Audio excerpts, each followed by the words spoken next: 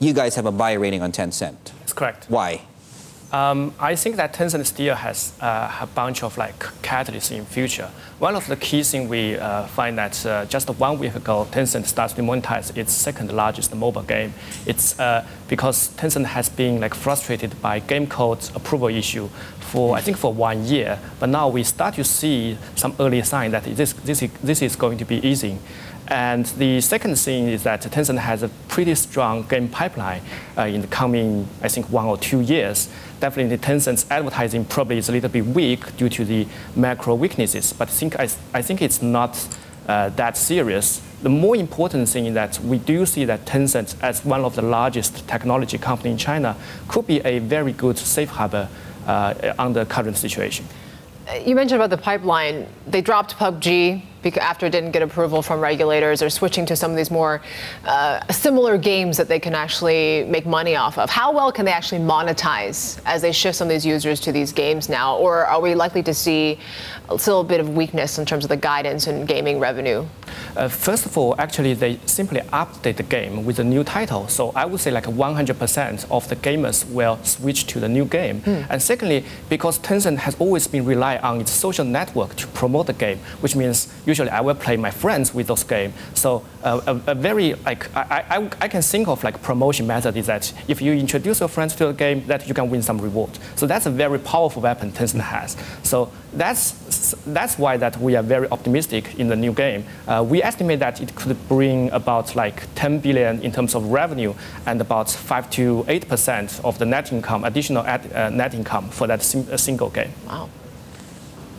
Shawn, it's Tom here in Beijing. Operating margins. The view is, and they've been squeezed, of course, that that's going to continue, maybe a drop of another 13%. When do those operating margins start to turn around, do you think? First of all, I think operating margins due to several factors. If you ask me, some of the long-term issue is that Tencent is more rely on the external developers, which means that they need to give more shares to the external game developers. That's something for a long-term issue. And the other thing is that some low-margin business like the internet finance and the business-related revenue is ramping up. So I would say that Tencent's margin maybe that in the next 1 or 2 years we will continue to see the margin will be some margin pressure for Tencent.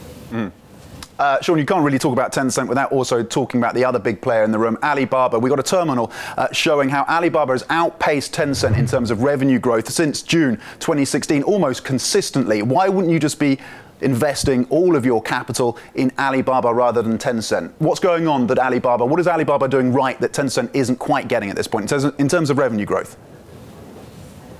Well, I think that first of all, if there's one stock I'm going to choose, I would rather go to Alibaba, because I think simply for the valuation, Alibaba now is trading between 25 to 30, whereas Tencent is trading at 35 to 40 something. The other thing is that under current situation, because Alibaba's culture is very from top down, they have a strong management and the middle level people only to implement all these strategies. The other thing for Tencent that they encourage the middle level people to have their own thoughts and have this horse racing mechanism. So under relatively weak markets, this kind of centralized organizing and this corp culture may outpace the whole market. So if there's one company, if I need to choose between Baba and Tencent, I would definitely go to Baba. Okay, so who has a better management team? Well, I would say Baba.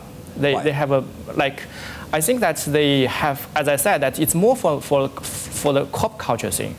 Okay. So Baba has a strong, very high-level management team. It's very visionary and try to implement their own strategy to the very low level people. Whereas Tencent really actually encourage the mid-level people to form their own product. I think these are very two different corp culture.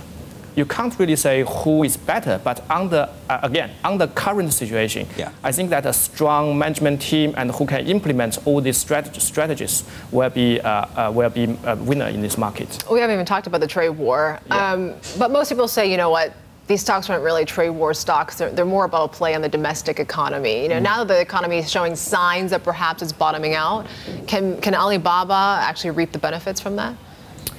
First of all, actually, the direct impact to e-commerce platform is limited because if you look at the cross-border e-commerce, like whole market only takes about 3 to 4% of the total e-commerce market. But I think that's more from the demand side. I think that's because if you go back to like in January or last December or something, you will find that China's consumer sentiment is really weak. That really impacts people's like perception towards Alibaba. But I think that after that, my impression is that from January to May, that is something, I think the people's sentiment is like slightly recovering. I guess that in future that because if you say what's the most the goods category is going to most impacted by trade war, that will be like those electronic devices and also home appliance. That only takes about 10 to 15% of Alibaba. Alibaba is more heavily rely on apparels and like the clothing, this stuff. This will be less impacted by trade war.